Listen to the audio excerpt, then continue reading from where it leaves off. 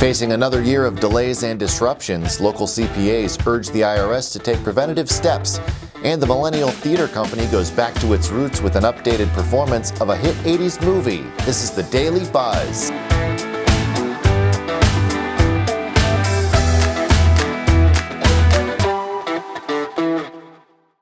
Hello everyone, welcome to the Daily Buzz. I'm Mike Moliterno. As of mid-December, the IRS had a backlog of more than 35 million unprocessed tax returns.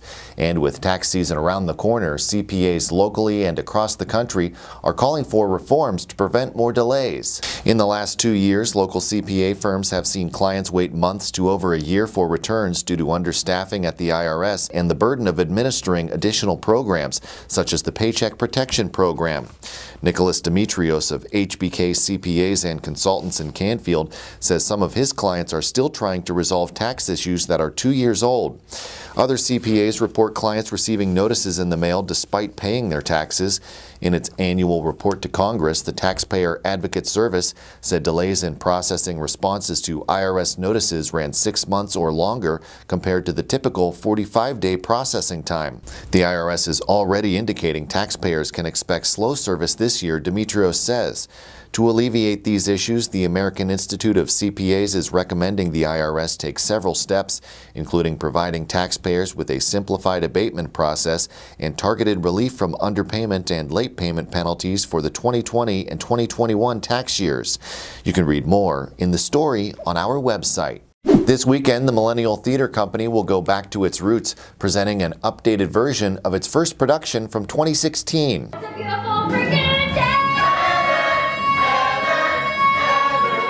Heathers the Musical will open this Friday at the Hopewell Theatre in Youngstown. The show is based on the 1989 film of the same name.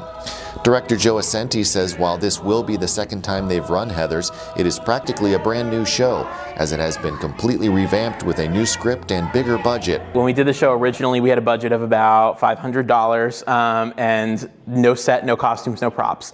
And we had no idea what we were doing. So to bring it back now in this way with, you know, the scale that we're able to do now and give the show the treatment that it deserves is it's a really special experience to go back to it. Millennial Theatre will hold 6 performances over the next 2 weekends. Tickets are available at millennialtheatre.org. And after hosting a successful blood drive, Justin Tanner, a senior at the Columbiana County Career and Technical Center, will pursue a career as a nurse. Tanner organized the blood drive in October as part of his capstone project. The drive secured 24 units of blood for the American Red Cross. Tanner said the experience drew him to consider a career in nursing, and next year he will enroll in the Licensed Practical Nurse to Registered Nurse Adult Education program at CCCTC. He also plans to host another blood drive in April. And that is going to do it for today's Daily Buzz. Be sure to like, subscribe, and leave a comment. If you'd like to dive deeper into any of these stories, links are available in the description. Thank you very much for watching. I'm Mike Moliterno.